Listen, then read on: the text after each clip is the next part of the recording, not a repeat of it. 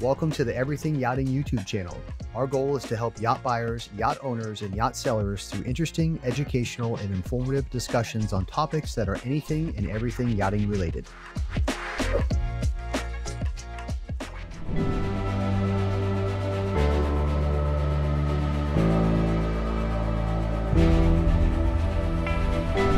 Hi again, we're now back just outside of this beautiful Marlowe 2020 66E Magic. We have powered up our remote as we did upstairs. We understand that the thrusters are working, the shifters are working, so we're now ready to leave the dock. So what I want to do, we're going to demonstrate now how we could leave the dock. You guys is helping out. If I'm captain in charge, I can either be up at the helm or I can come down here and help. This is also how you would single hand the boat if I was doing this all by myself. Again, stern thruster is working, bow thruster is working, so you can see I can move the boat from here just as easy. So ladies, when we start talking about lines, most important is we're going to start taking a look at what lines are doing the most amount of work. To know that, we need to know which way the wind's blowing and which way the current's going. Right now the current is going that way, so it's going from the front of the boat to the stern of the boat. Is it ebbing? Is it flowing? Doesn't matter. It's going that way. So we don't really care. You know, somebody's going to say, oh, well, you've got a flood tide or you have an ebb tide. All that matters to you at this point is which way is it going, because that means what lines do I want to save to be my last couple of lines. If I'm single-handing the boat or if I'm getting rid of the lines and I have crew on the dock, I'm typically going to wait and do the stern line last. The reason is because that's where we're boarding the boat. We're boarding from the swim platform or this boarding door right here. So I'm going to save that to last as a captain.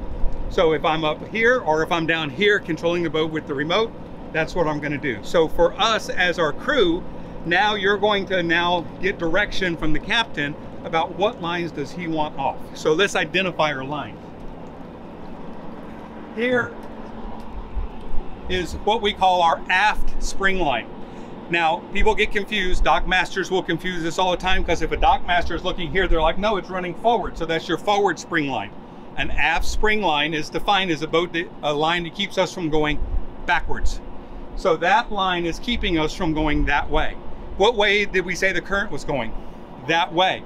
So this is going to be one of my last lines. This is going to be my third line. Right now I have 4 lines on. I have a bow line, I have a forward spring, an aft spring, and a stern line. So I want to make sure that I save this aft spring line because the current's going that way to later, right? So again, thrusters are working. I go, hey, I still have command of the boat. That's a good thing. So before I start releasing any lines, all I'm going to do is make sure I've got that. So now the line that's doing the least amount of work is my forward spring line. So if we have Eric, he's pointing right here, he can see this line is loose. It's really not doing much of anything. Captain tells me, okay, we're ready to go. We just have a half a hitch in this line. All we do, pull out the line, just wind it up in my hand. The most important part of this is that there's no hurry. You don't have to hurry. That's when people start getting in mistakes. That's when people start yelling and screaming, is hurries. Remember, we have all this stuff to be able to control the boat, so we don't need to hurry. So all I can do is comfortably undo the line. I have my forward spring line. It's not doing anything. All I'm going to do is, like when we were kids and we played jump rope, I'm going to jump the rope over that little rail so that it doesn't end up in the water. I take this one, toss it up and over. Not very heavy. It's all done. Forward spring line is off. I only have 3 lines left. I have a bow line, I have an aft spring, and a stern. Now I want bow line to go. Confirming that the captain, if he's up there, or the captain if I'm here, I have control of the boat, especially the bow thruster. Well, as I'm getting ready to take off which line? The bow line, right? So now I'm going to go over here. You can see I have a bow line tied to this cleat right here. All we're going to do is release this line. So again, taking up all the extra excess, I'm just going to uncleat the line from here. Before I let go, if I'm single-handing, I'm confirming that I have control of the boat. All I'm doing is moving the bow in. Now I can take this off. Didn't we jump rope before? All I did was jump rope, right? Toss it up and over. It's all there. As captain in charge, I still have control of the boat here. Boat's not going anywhere. I don't need to panic. I don't have to run. There's no hurry, no pressure, right? So now I only have 2 lines left. I have this aft spring line and I have the stern line, correct? So now, because I want to save the stern line to last, why? Because that's where we get on the boat. I don't want that stern to go away and me not to have control. I like to keep that one till the end. Now I start preparing this line. So now all I'm going to do, take in the extra, just like we talked about, right? I just have a half hitch, so I'm just going to release that. Move up to here, pass the line through the hole, take it around. Now the line is just about done. So I'm just pulling the line through.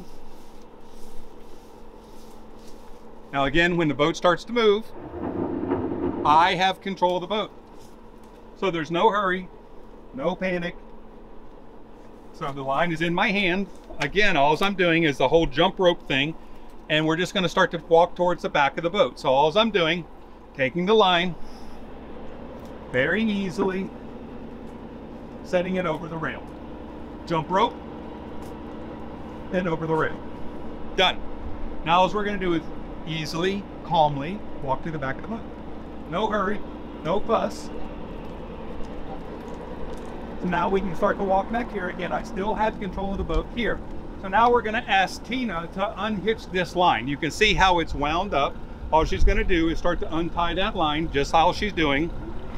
As captain, I'm just holding the boat in its parallel position, and all she's doing is undoing that line. So all it is just kind of wrapping it around. You can see, even though the lines are a little wet, we had a little rain earlier, not so bad. And again, the important part of this whole exercise is that there's no hurry.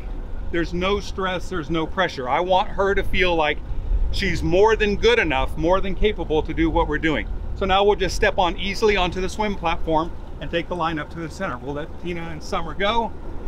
So Tina and Summer, you guys can walk up to our aft deck. Just take the line with you there, Tina. And all I'm going to do is step on this beautiful 2020 66 Marlowe E Magic, and we're going to go for a boat ride.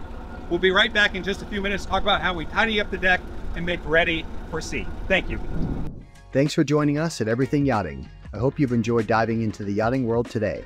If you've enjoyed or learned something, please subscribe to my channel and stay tuned for more. Until next time, my friends, healthy families, happy memories, and may fair winds and smooth seas guide your future yachting adventures.